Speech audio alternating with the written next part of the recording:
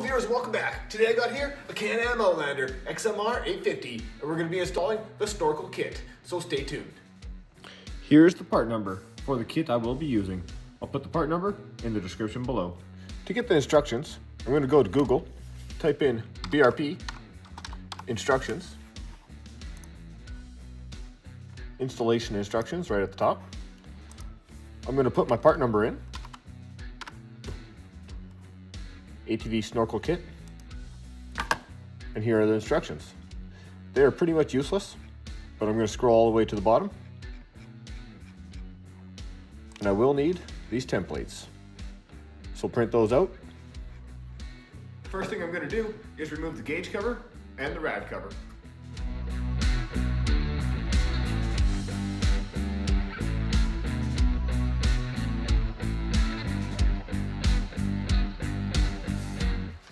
Now I'm going to cut out the C1 template and get ready to tape it onto the machine.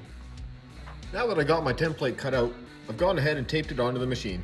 Notice I got it lined up with this hole here, the hole here, and the hole here. Make sure you don't tape around the center, tape around the outsides, because we're going to be cutting out this piece right here. Make sure there's nothing in behind that's going to get damaged while you're cutting. Now I'm going to take a sharp knife and cut out that section.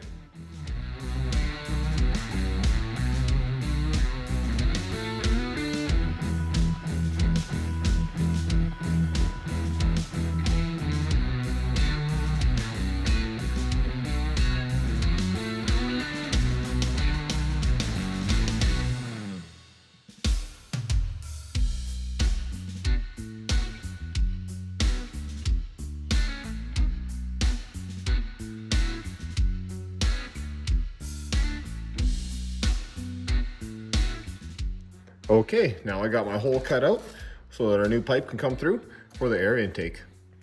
The next thing I'm going to do is remove the original air intake here by releasing this hose clamp right here.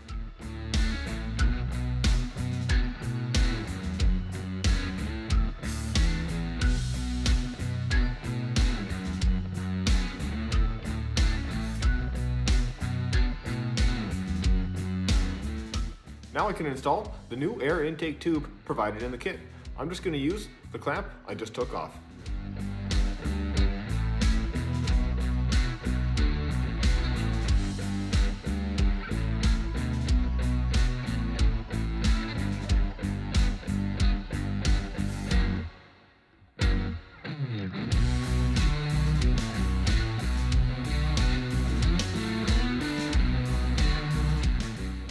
Make sure the new tube is fully seated and the notch is properly aligned. And then tighten up the clamp.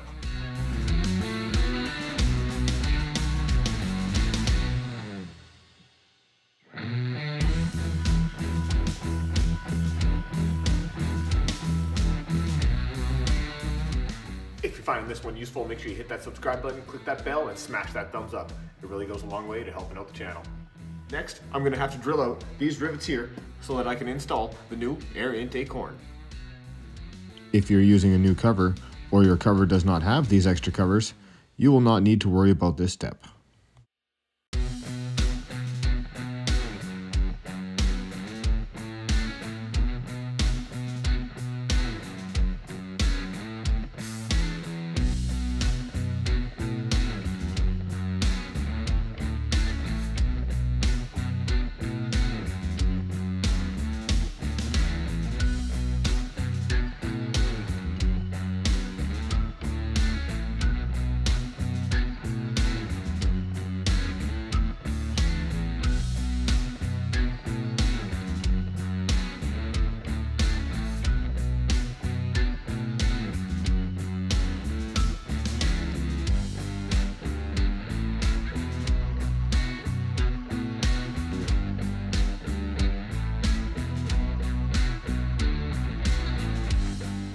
Once you have the rivets drilled out, flip it over and pry off these little clips there and there on both sides.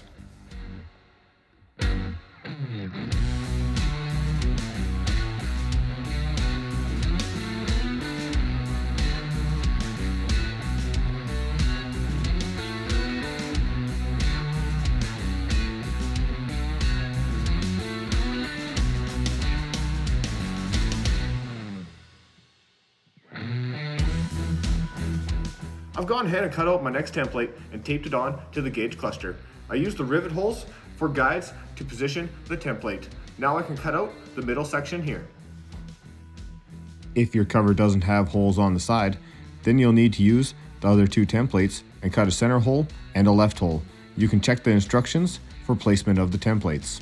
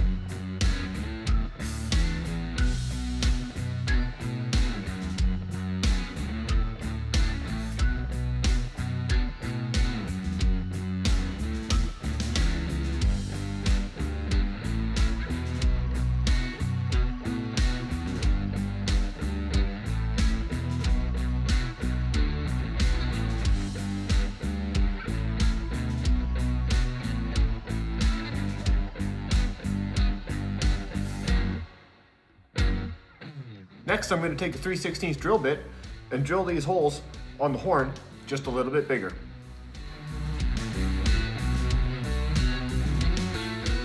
I'm now going to align the horn with my front console and mark the holes with a paint pen.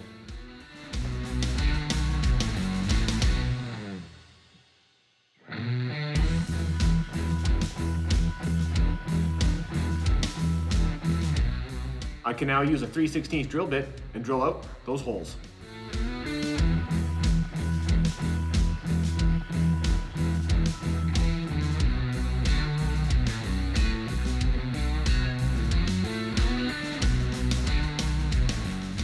Now I'm going to use a rivet with a washer on the backside in these rear holes on both sides.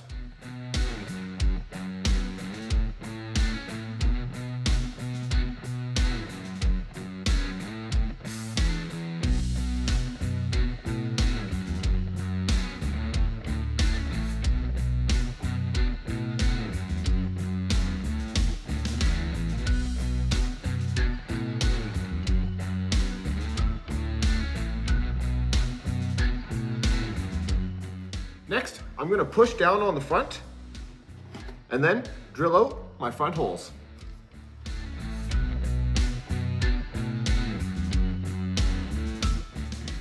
Now I can rivet the front holes with a washer on the backside, just like I did on the rear ones.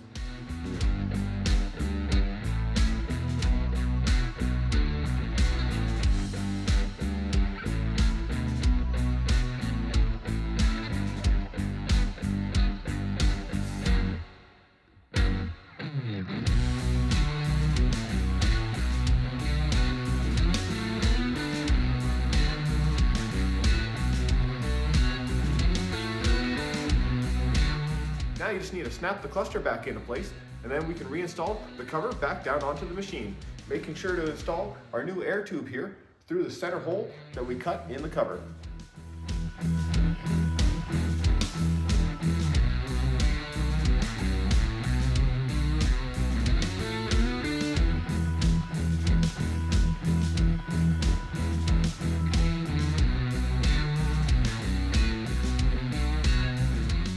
Now reinstall the rad cover.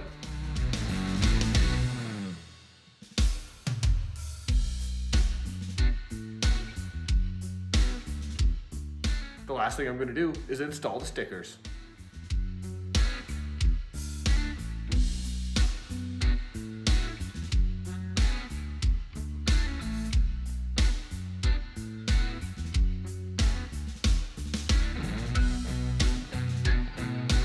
If you haven't done so already, make sure you click that subscribe button or click up here to check out the next video. This has been my snorkel install on the Can-Am Outlander XMR 850. Ride safe.